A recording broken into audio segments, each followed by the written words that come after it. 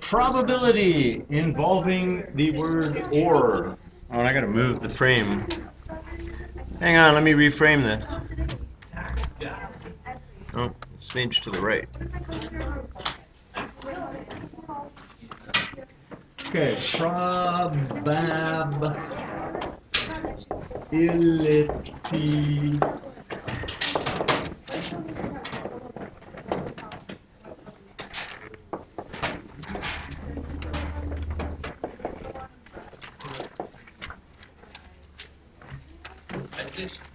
Okay, yes, addition, right? The word or gives us the operation of addition. In addition to that, the word or involves a single event. Okay, so that's the first big thing, right? Or involves a single event.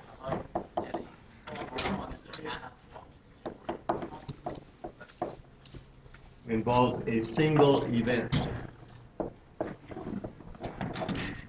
So like I draw a card from a deck and it is a heart or a 10. Right? So you've only done a single event. I roll a pair of dice and the sum is even or greater than none. Right? So a single event, I've done one thing.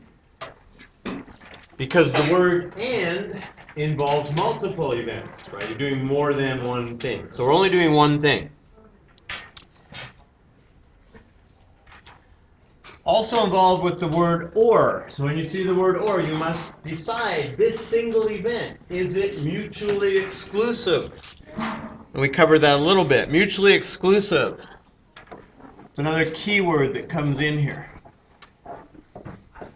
So they could ask you a question, is it mutually exclusive? And if they give you 4 scenarios, one of which is correct, just remember, you should be seeing the word or, not the word and.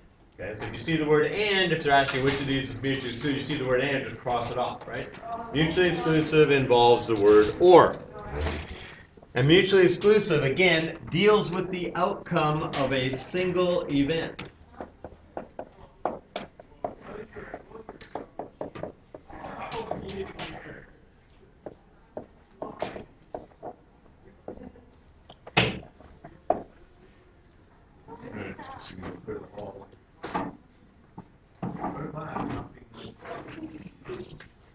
Mutually exclusive. So the word or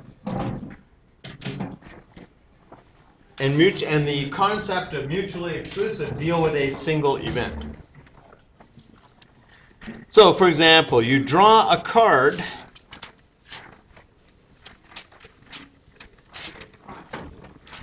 Did you see the end of that game?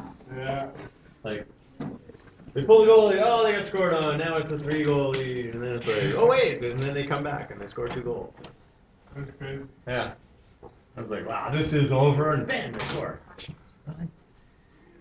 Okay, so here are some examples. You draw a card. So that's a single event, right? You draw a card. Pick a card, any card. And if we want to know the probability that it's black, let's draw a card. So probability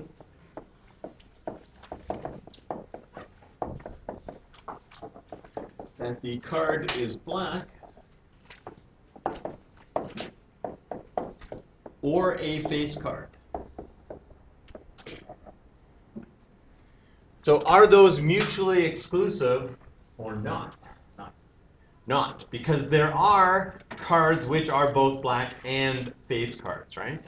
So if you could say, but wait, there's a card which is black and a face card, then they're not mutually exclusive, right? There are black face cards. So these are these events. This event, again, it's a single event, right? Or involves a single drawing a card. So this is not mutually exclusive.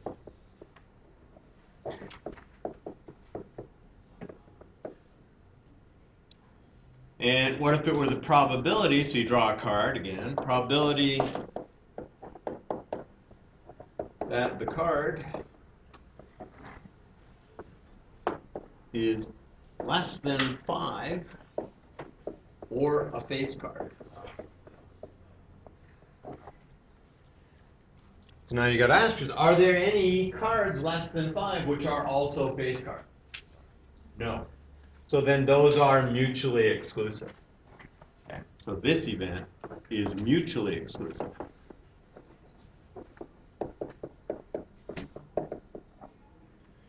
Now, if you say, well, what would this look like as a Venn diagram? If it is not mutually exclusive, then there's an overlapping region, right? So in this case, black card or face card, so we have the Jack of Spades, the Queen of Spades, the King of Spades, Jack of Clubs, Queen of Clubs, King of Clubs, right? So if this is black cards and this is face cards, and here we've got the red face cards,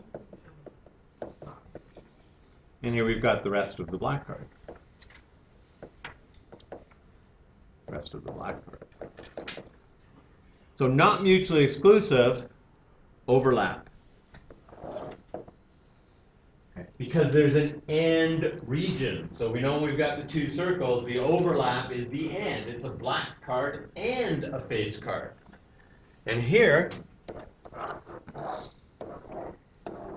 okay, this is less than 5 for a face card. And there is no overlap. What do you guys want? Yeah, we're here for a handout. Seriously? It's like... So we've got the idea of mutually exclusive and not mutually exclusive in the sense of it's going to involve the word or. It's a single event, right? So black or a face card. Less than 5 or a face card, right? Or. Single event. Draw a card. And then, is it this or that? Mutually exclusive, no overlap, right? So there's none of these that are also this. Not mutually exclusive, there is an overlap in the Venn diagram, and it can be both of these, right? There's some overlap. It can be a black card and a face card. There are black face cards. There are not cards less than 5, right? 4, 3, 2, and you might count an ace as less than 5. And a face card, no. There are none of those that are also this. So which of these is not like the other? Okay, so let's do some mutually exclusive, and let's do mutually exclusive. Probability of a heart or, now, here's what or looks like, right? Or is union, right? Meaning that it belongs to one or the other or both, right? The or both is the overlap. The or both is the and part of things. The or both means that it's not mutually exclusive because it belongs to both. But we're doing it mutually exclusive. So this is a heart or a spade, right? So if you draw a Venn diagram, you don't draw an overlap. If you do draw an overlap, you don't put anything in the overlap, right? So even if you draw it as intersecting circles, there would be nothing in the overlap. Because you're either a heart or a spade, and then out here are the diamonds and the clubs. Okay, and there's like 13 cards here and 13 here and 20. That's just numbers, right? I could put the actual little cards in there, but like I'm not drawing them. Okay, but they could put that on, and I don't think they're going to do cards. They usually don't do cards just because of consideration that not everybody knows a deck of cards well, you know. So, heart or spade. So if I want the probability of a heart or a spade, if I'm going to work out the probability, then I say that's equal to the probability of the card is a heart plus the probability of the card is a spade. What's the probability of a card being a heart? So everybody say that is? How many hearts are there? 13 out of how many cards? So it's 13 out of 52. How many spades are there? Out of? Which is? 4, 1/2, right? So it's always good to give these as, I call them raw probabilities. Raw probabilities. How many hearts are there? How many cards are there? Don't just go 1/4. Right? Like quarter of the cards are hearts. You could do that. Okay. But the problem is, you know, we got to do some adding. In this case, it is a quarter plus a quarter. But if I said like heart or face cards, then there's like 12 out of 52 are face cards, and 12 out of 52 is not the same denominator, right? You can't reduce that to having a 4 on the bottom, right? 12 out of 52 is like 4 out of, I don't know what is 12 out of 52 reduced to? 6 out of 26, like 3 out of 13. Okay. So you don't want to be adding things with a denominator of 4 and a denominator of 13, right? When you're doing OR problems or these types of problems, leave the denominator in a raw form, right? Just because there will always be like 52 in the denominator. And then you can add or subtract and then reduce. Okay, so an OR probability and the formula that you will get on your formula sheet looks like this. Probability of A union B. Okay, so it's read A union B, it means A or B. Okay, so union is or. And it's just added. It's really easy, right? Because one of them has them being added and one of them has them being multiplied. And you all know that adding goes with or and multiplying goes with and. So P of A plus P of B. Now, the formula that you can kind of read into this, which you're not given, or if I just want the number in A union B, which can be read as the number in A or B, then it's N of A plus N of B. Right? What's the difference between these two? This would just be the 13 plus 13. Saying there's 26 cards that meet your criteria. This is probability, so it's got to be favorable over total. It's this, N of A over number total, right? The total number of things. So that's the difference between these two formulas. But really, if you're working a problem where it's just how many, and you see, oh, hey, I can use those probability formulas, but just put a little n there for the number of. If I'm doing probabilities, then it's got to be favorable over total.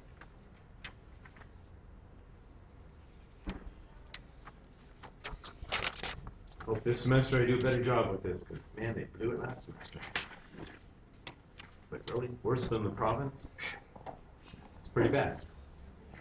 Okay, let's do the probability of black or a face card.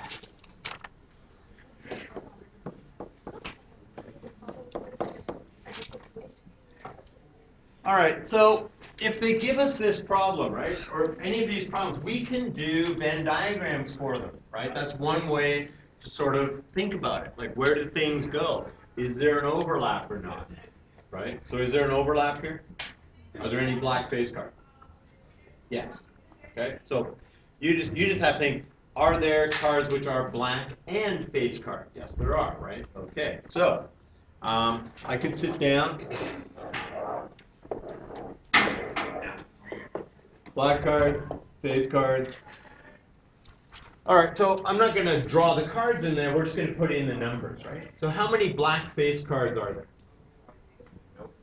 6, right? So you got the Jack, Queen, King of Spades. You got the Jack, Queen, King of Clubs. So there are 6 cards in here. How many black cards are there in total? 26. So how many go in here? So there are 20 cards, right, which are black cards but not black face cards. Okay? And in the black circle, we have 26. Face card circle, what goes in here? 6. The remaining 6 face cards. So in the face card circle, how many cards are there? 12, because there's 12 face cards, right? There's a Jack, Queen, King in each of 4 suits. So there are 3 face cards in each suit. 3 times 4 is 12. That's how it's all distributed. Now, if I want to do the probability of black or face card, then we can start off, well, you know what, let's just do this down here. I want more room. Last page. I don't know what happened. I went to another page. Okay, so let's say we start off just the way we did before. So it's the probability of black.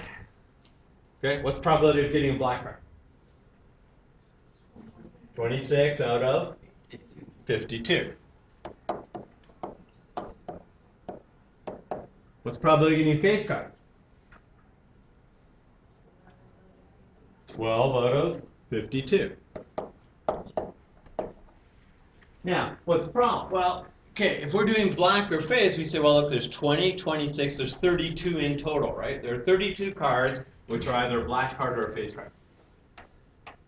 If we do it using the formula, we have 26 plus 12, which is 38 cards. So we have too many cards. What happened?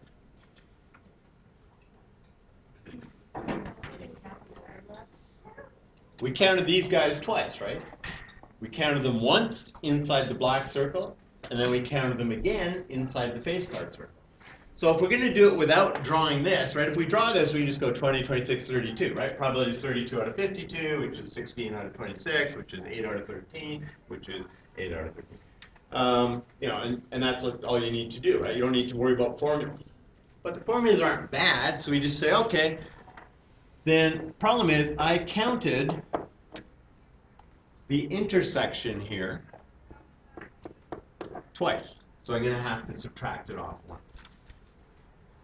Okay, so that's a formula. This is the other formula you're going to get on your formula sheet is probability of A union B is P of A plus P of B minus P A intersect B.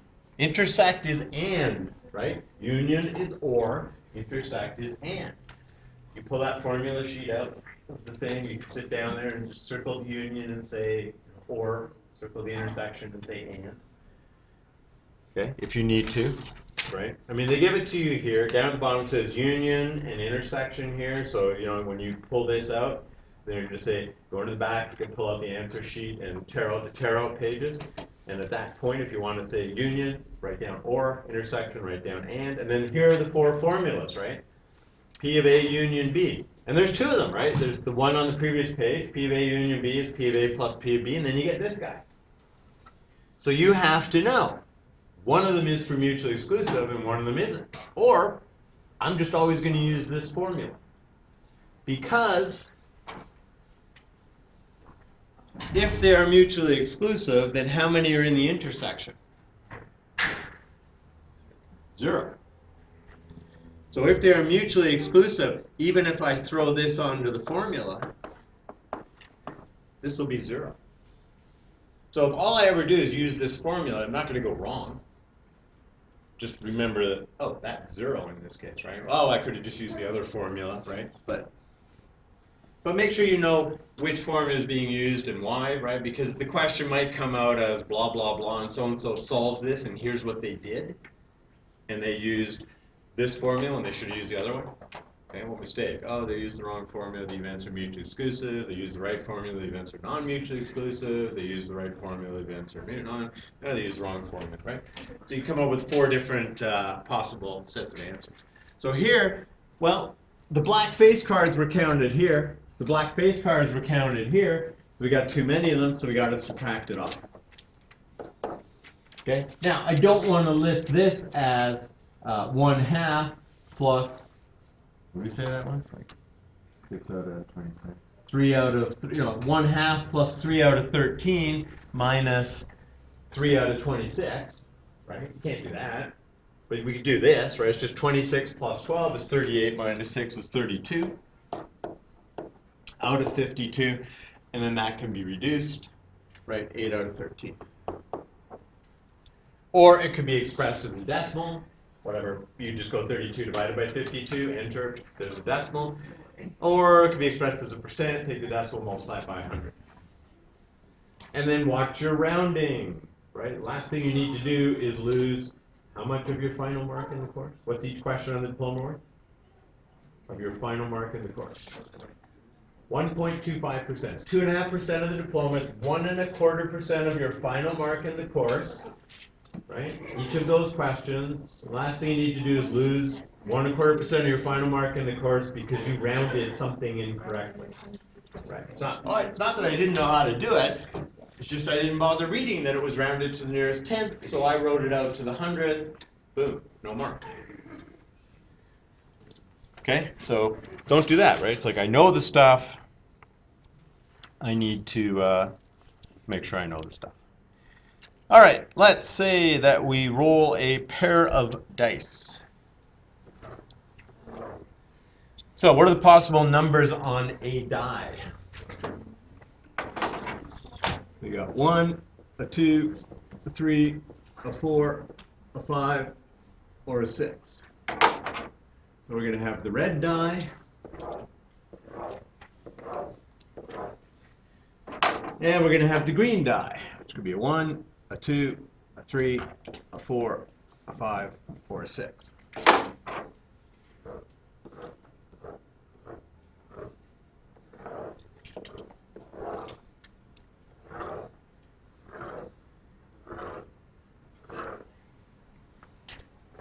These have to be extended.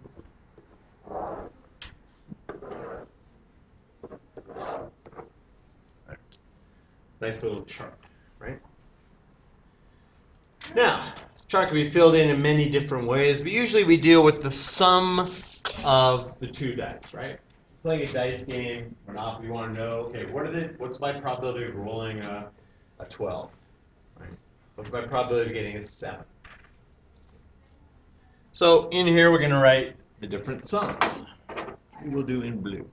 So 2, 3, 4, 5, 6, 7, 8, 9, 11, 12, 11, 10, 9, 8, 7, 6, 5, 4, 3, 4, 5, 6, 7, 8, 9, 10, 9, 8, 7, 6, 5, 6, 7, 8, 7.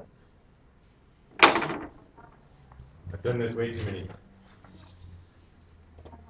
But you can fill them in, right? So that's the sample space, right? That's the list of all possible. Now, in a sense, not all possible. The outcomes would be 1 on the green die and 1 on the red die, 1 on the green die and 2 on the red die. But this is the sample space for all the possible sums that you can get if you roll a pair of dice.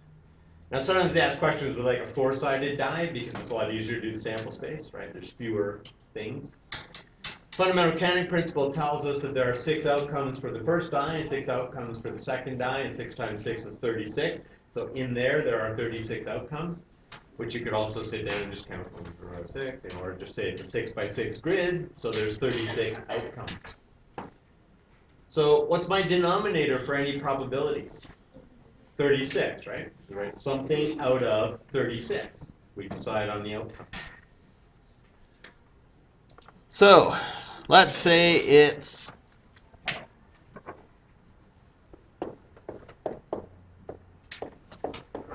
probability of doubles or a 7. What's the probability that you get doubles or a 7? Are those mutually exclusive? Is there any way you can get doubles and have a sum of 7? Because doubles are what?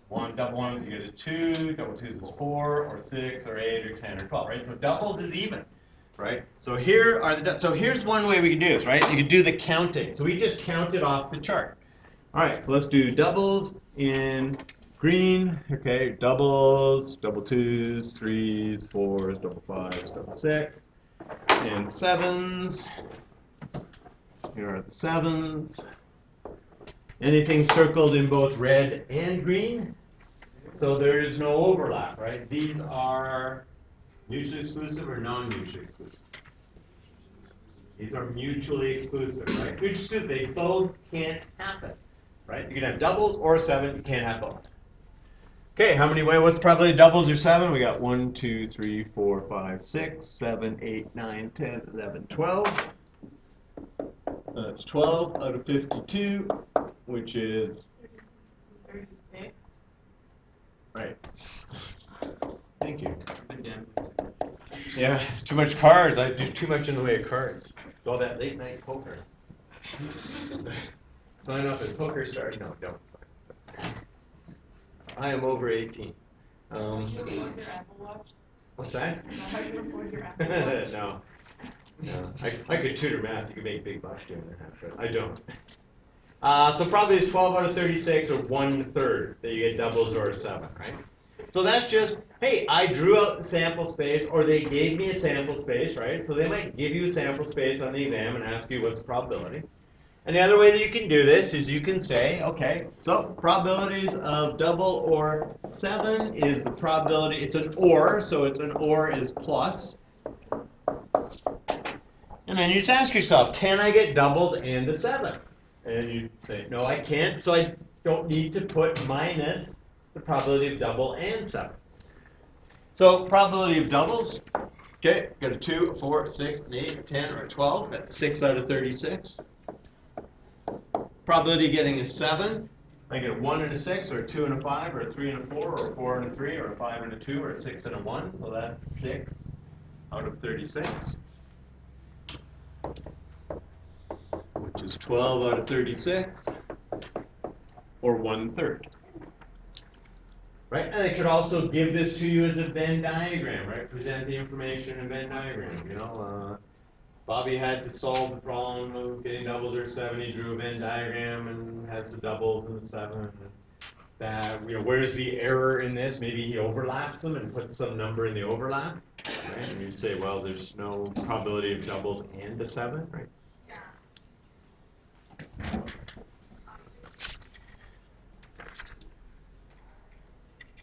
What's the dice game in the casino? It's called craps. Okay. So the dice game is called craps. It uses a pair of dice. Basic rules are on your first throw, if you roll a 7 or an 11, you win. Okay, what's probability in a 7 or an 11? Okay, well, they're mutually exclusive, right? You can't get a 7 and an 11. So there's 6 of these and 2 of those, so that's 8 out of 36. Probability of winning on the first roll is 8 out of 36. If you roll a 2 or a 12, that's called craps, and you lose on the first roll. So you can win on the first roll, or you can lose on the first roll. Probability of losing on the first roll is 2 out of 36. And that takes care of, what do we had? 6, 7, 8, 9, 10. That takes care of 10 of the 36 possibilities. The remaining 26 are a number which is not 2, not 12, not 7, not 11. That number becomes the point. So if you get an 8, then the idea is you keep rolling until you get a 7, which is then you lose, or you get an 8, which is when you win. Okay. Anyway, it's all just based on probabilities, right? And so the game, because you know the possible outcomes, the game can be examined from a point of view of a theoretical probability. So you can sit down and figure out on any given roll, what's the probability of winning, what's the probability of losing. If you're doing gambling, you start to work on things like the expected payout. How much do I expect to win if this happens? Right. All of that is based on probability or odds. Right. And that's why if you are ever planning to gamble, you need to have an understanding of probability and odds, right? Don't just walk in, unless you got like 20 bucks and it's like, whatever, I'm just going to throw my 20 bucks in the slot machine where you need to have no understanding of anything. You just sit down, put the money in, pull the lever, right? There's no thinking involved there or anything. Or, are there other games I'm going to play, and which game is best to play, which gives me the highest chance of winning? Blackjack, if you can count cards, but then they ban you from the casino. Okay, given a deck of 52 cards. 4 cards. So when we say deck of 52 cards, we're talking the standard deck, right? 13 ranks, 4 suits, blah, blah, blah, no jokers. 52 cards. What's the probability of black or 8? Okay, so we should be able to analyze this without resorting to a Venn diagram, right? We just say, well, we start off, everything starts off with an OR, starts off as this, probability of black plus probability of 8. And then the question is, are there any black 8s? Yes. So then we subtract from that the probability that it's both. Then we fill in the next line. Fill in the next line. Then we work it out. Work out the line after that. Then we reduce that fraction. Reduce the fraction after that. So now you're just filling it in, right? What's the probability of getting black? What's the probability of getting an 8? What's the probability of getting a black 8?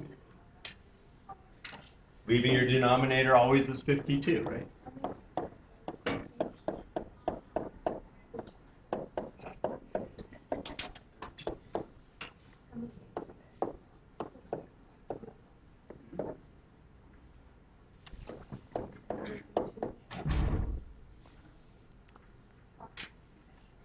Okay, so this part just becomes a counting problem. It's almost like probability of counting problem, right?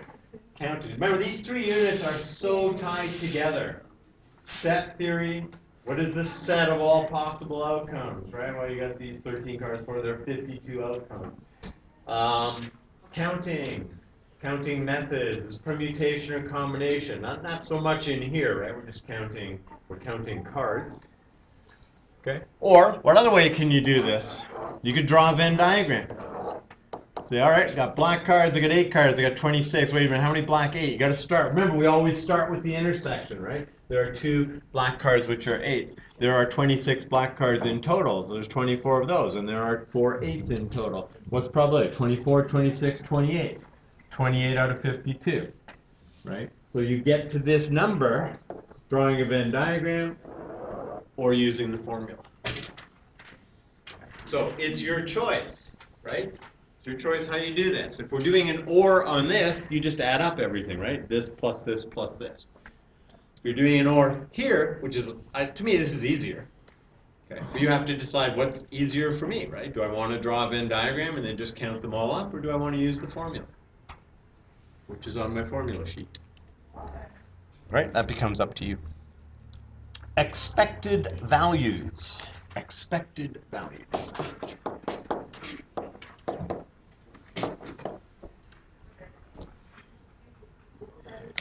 Okay, so if you're looking for expected values,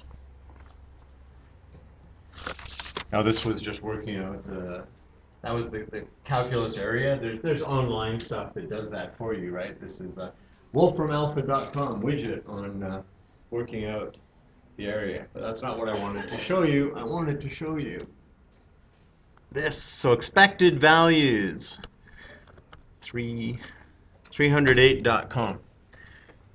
So Canadian political website, right? Did some polling for the Alberta election. So this is Alberta vote projection, right?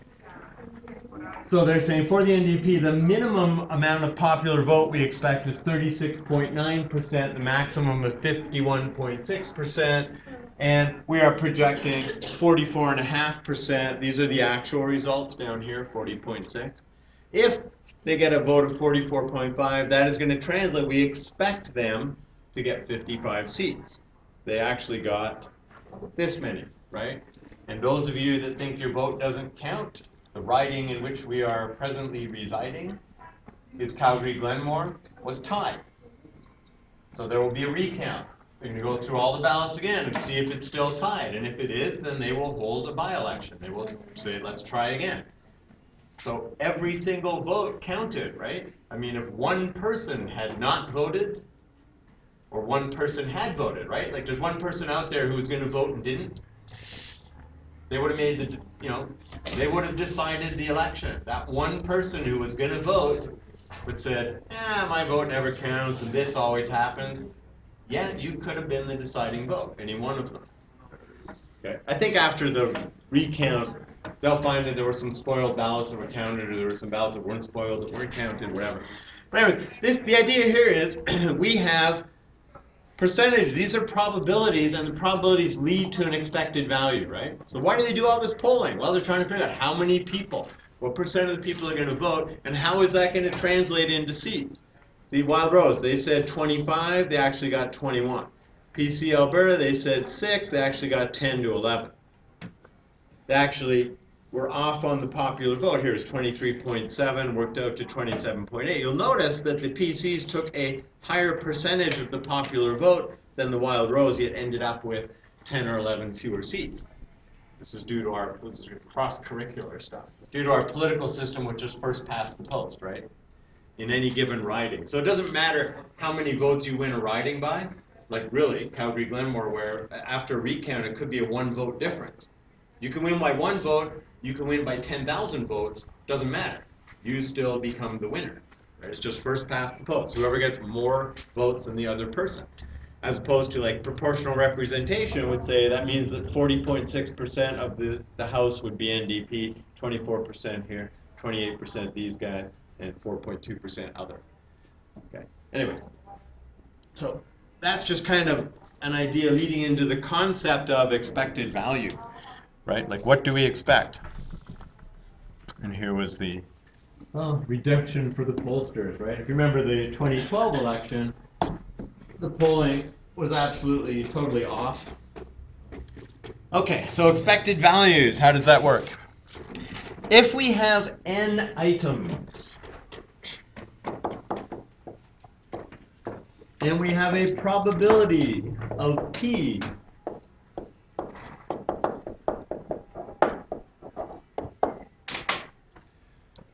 okay, so they're saying we have so many voters, those are the items. And the probability, the percent of people that vote for this is this, it means this number of voters will vote for this party, right? That's the idea behind expected value. So, let's say there are 400 graduating students.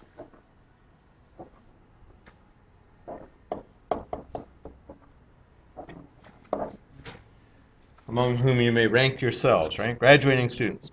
The probability of forgetting their grad gown, the probability, which, by the way, if you do that, you will not walk across the stage. Right? You must have a grad gown. Probability of forgetting their grad gown.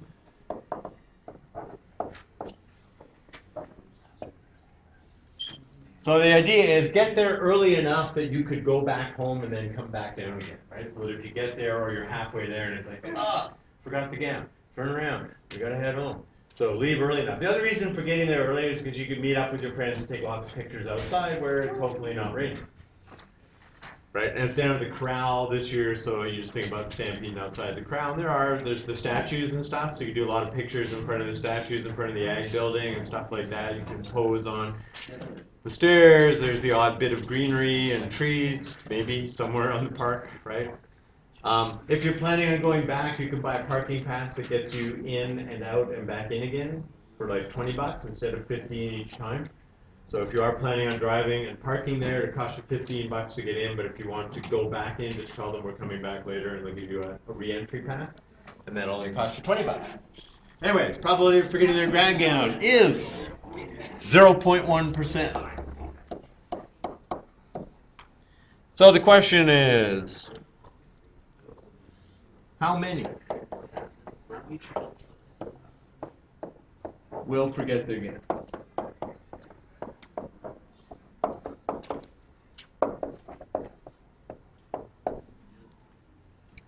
So to do an expected value, right, like how many of these, we just say I've got 400,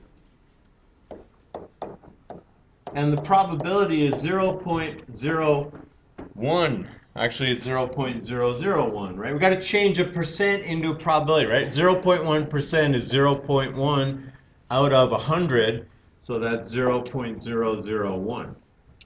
So you cannot work with a probability as a percentage. It must always be a decimal or a fraction. So you take 0.1 divided by 100 gives you 0.001. Then you go times 400 and you get 0.4. So 0.4 students will forget their gown, which means over 3 years, likely 1 student. Okay? Mostly you have parents who are coming in who will say, do you have your gown? Yes, I do. Okay. Or you'll make sure you have it, right? And you'll get it at the grad rehearsal, which is in a couple of weeks. I think it's this period. We're going to miss a math? Oh, horrible. Yeah, we'll never finish, except we're almost finished. So, well, you'll be okay. This is about like the best class if you're going to miss anything. It's not a big deal, right? So the grad rehearsal will be like on a Thursday, probably, last period. What day is it? 21st, which is probably a Thursday. What's today? The 8th, the 7th, yeah, 21st. So you can just wander in any time, and as long as your name hasn't gone up. Of course, if it's done alphabetically, then you're fine. Wander in 2 hours late, doesn't matter. You'll still be on time. If you're early. No, that's not actually true. Okay, so we expect the expected value is 0.4, right? Which means likely not going to happen, but every couple of years, it may happen. So that's probability involving the use of the word or, which means that they are mutually exclusive or not mutually exclusive, right? Or involves that. Next week we'll continue with and, which involves more than one event, right? You got to do this and you got to do that, right? This is you've done something and the result is this or that.